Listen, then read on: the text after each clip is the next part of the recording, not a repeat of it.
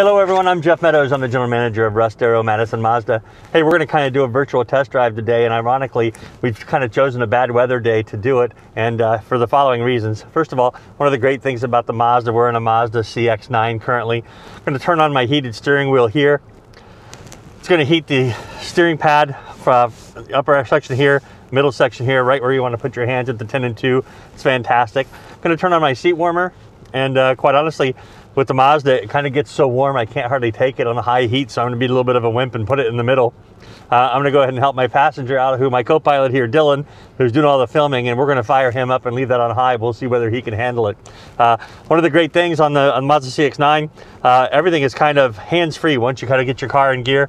All of our information from the dashboard shoots up on the windshield here, so my odometer, my navigation system, everything will shoot up in my windshield like a fighter pilot, and you don't really ever have to take your eyes off the steering wheel, or I'm sorry, off the windshield while you're driving. Preset television or radio stations down here, very simple. You just turn the dial and it will take you to your preset stations, so whatever you choose to listen to, and I think it will hold up to 28 selections. So once you set where you want to go, everything else you control by the steering wheel, and away we go. So even when you're dealing with tough conditions, obviously you can see all the snow that has been plowed and piled up, you can tell that we're still sitting on a road that's fully covered with snow and ice. And so the all-wheel drive system on the Mazda, I'm going to accelerate the car fully, and you're going to notice that we lock in the traction on all four wheels at the same time, and it absolutely catapults us straight and doesn't allow the car to fishtail or swim or waffle left or right. With the Mazda system and the all-wheel drive, it gives you complete command and control of the automobile.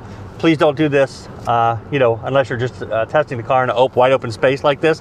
But you'll see there's no slippage as the car starts out. So if you go ahead and point the phone.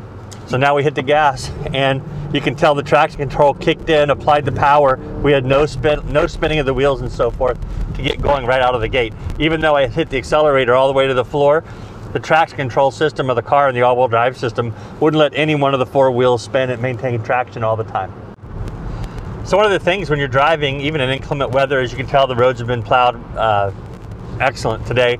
We're on the belt line, going about 57 miles an hour in a 55. Clearly you can see that the car in front of us is full of snow.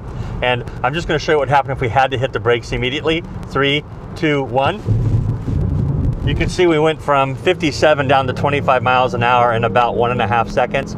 I made sure there were no cars anywhere near us on the left or the right side before we did that. And in case all of the debris would come off the car in front of you, again, that anti-lock brake system, the traction control system to re-accelerate quickly, puts you in a real safe position with the automobile. System of the dynamic cruise control, and what I'm going to do is I'm going to set my cruise control to go 70 miles an hour, even though that's well above the speed limit. And I'm going to set the cruise control to do that, but I have my laser guided cruise control on, and it's going to stop me from getting too close to the car in front of me. So now my feet are off the accelerator, but the car is accelerating. I'm now going 67 miles an hour. I'm coming to a 70 mile an hour speed zone. So I'm going to set my speed even higher. I'm going to 79 miles an hour. But as you can see, it's tracking me directly behind the car that's in front of me. That's because the laser guidance system is keeping me 4 car lengths back from the car that's in front of me, because that's what I'm telling the car I want from a safe operating distance. With the touch of a button, I can increase that distance, and the car, my car, the Mazda CX-9, will automatically slow down and allow that car to have a longer lead, a longer path in front of me. And so if the roads were a little more slippery or a little more icy, and I did have the cruise control on, and I wanted additional distance, the car would let me maintain that distance.